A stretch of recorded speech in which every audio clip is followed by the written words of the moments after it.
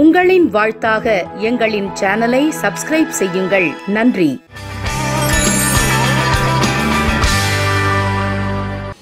வணக்கம். நம்ம வீட்டு சமையல்ல கத்திரிக்காய் கொத்சு எப்படி பண்றதுன்னு பார்க்கலாம். முதல்ல அதுக்கான மசாலா பொடி செஞ்சுக்கலாம். அதுக்கு ஒரு பேன் ஹீட் பண்ணியிருக்கேன். கடலைப்பருப்பு, உளுத்தம்பருப்பு, தனியா, மிளகு, ஜீரகம், காய்ந்த மிளகாய், இது எல்லாத்தையும் நம்ம ட்ரை ரோஸ்ட் பண்ணிக்கலாம்.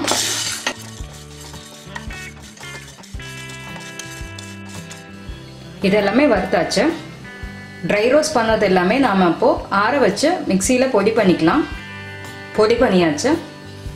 கத்திரிக்காய் கொத்சு செய்யறதுக்காக ஒரு பேனை ஹீட் பண்ணியிருக்கேன். எண்ணெய், கடுகு,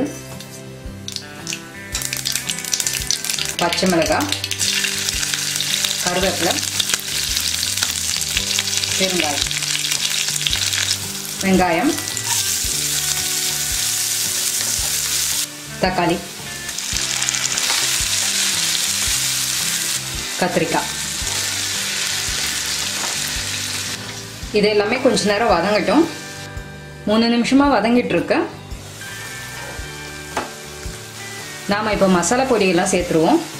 மஞ்சள் பொடி, நாம வறுத்து அரைச்ச பொடி, சிறுபருப்பை வேக வச்சு மசிச்சிருக்கேன், அதை சேர்த்துப்போம். புளி தண்ணியும் கொஞ்சம் சேர்த்துப்போம். தேவையான அளவுக்கு தண்ணி விட்டுப்போம். உப்பு, கொஞ்ச நேரம் வேகட்டும். கத்திரிக்காய்லாம் வெந்திருக்கு. கடைசியாக கொத்தமல்லியை தூவிடுவோம். இப்போ நம்ம ஸ்டவ் ஆஃப் பண்ணிடலாம். கத்திரிக்காய் கொத்சு பரிமாற தயாராகிடுச்சு.